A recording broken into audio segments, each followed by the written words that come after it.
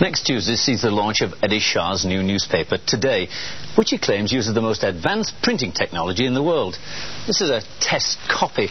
Both the pictures and the text are processed and assembled into pages entirely by computer.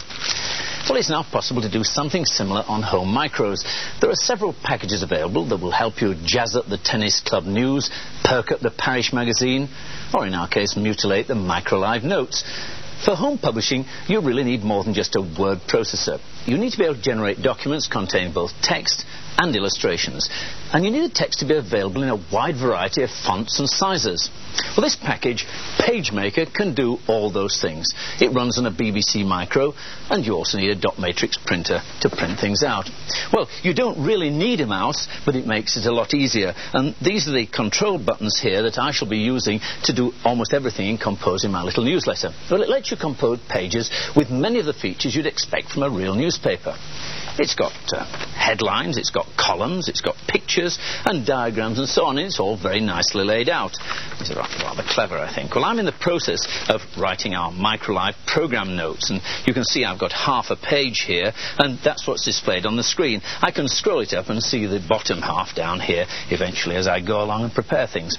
Well, I'm just going to write a new column over here, and I position the cursor where I want to start typing, and just hit one of the keys on the mouse like that, and I can type Home Publishing. There. Now, I don't want to carry on at that size of font, it's rather too large, so I'm going to change the font size by altering it like this, and I just take it back to a smaller font size.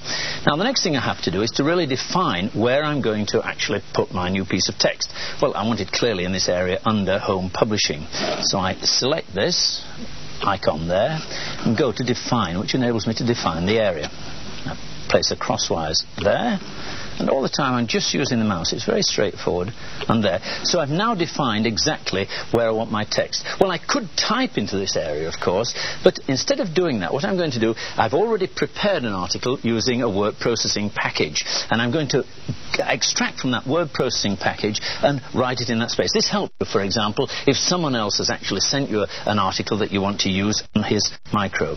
So the next thing I'm going to do, it's asking which drive. It's on drive 0, and the word processing view, and it's asking the file name. So change the disk here, and I've already using view, stick it in there. The file name is home.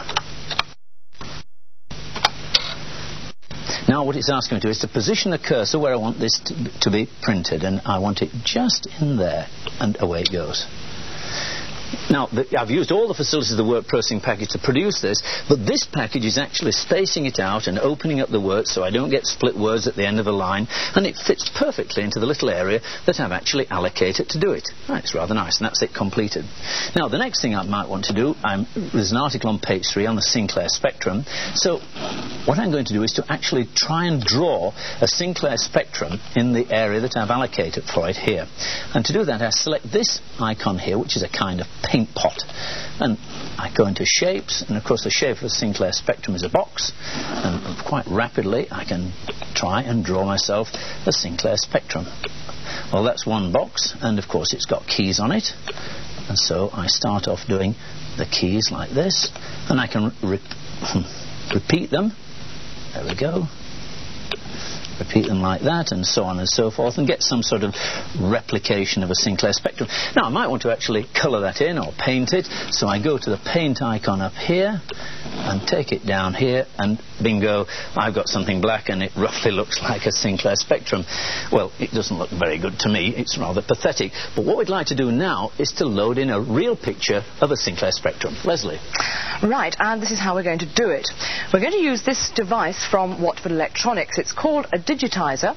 It costs £95, and it lets you grab frames of video into your micro.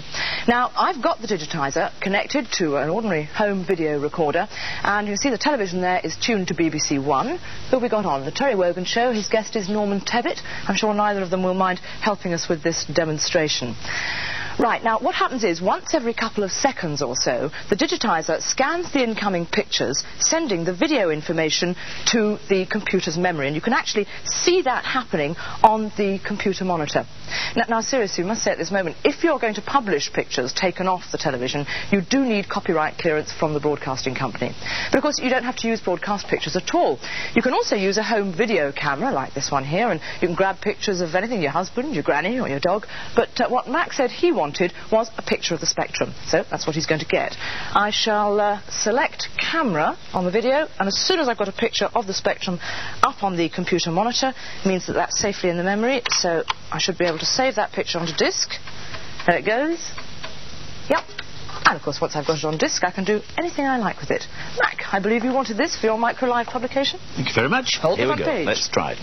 Well, I've already scrolled up, as you can see, the top part of the page, and I've got to, by using this arrow here, I just scroll it up a little bit more to give me the whole of the bottom half of my sheet. And there it is. Now what I've got to is to, of course, read in the disc that Leslie has just given me. And I'm going to read it out onto the screen, insert the disc and press execute. Here we go. Drive 0. Load. And it's asked me the file name. Now this file name this time is Spectrum. It looks an odd spelling, but that's the name we've given to the file. And here's hoping, Leslie, that you got it. It is, perfectly. And here it is beginning to come out. Now, it's a very hard test for the digitizer, is this, because the spectrum is black with black keys with this very fine white lettering on it. And you'll notice that it's also negative. In other words, it's like a negative film you've got processed in. The black is white and the white is black. But once it's in the machine, we can do all sorts of things. We can turn it round, left to right. We can flip it over, top to bottom. We can increase its size to double the size. We can shrink it down to half the size to position it in any particular position we want in our newspaper. And we can also actually touch it up by using the paintbrush and clear out some of the mess that we've got. Well, there it is. It's read in. Now, let's take the icon down to there, and we can invert it, and bang, that's our picture of the spectrum. Well, it doesn't look all that brilliant, so perhaps what we should do is just do a little bit of a touch-up. And I can do that by, again, selecting the paint pot. I want a pattern. The pattern I'm going to select is white, because I'm going to clear up some of those terrible dots and things. And I'm going to use the spray to do that. And start, and there we go. I start to clear off all this rubbish around here. And oops, I've carved out a bit of this wonderful spectrum. And so it goes on, and that's really quite nice. Well, the PageMaker costs about £50, and if you want the mouse, that's another £40.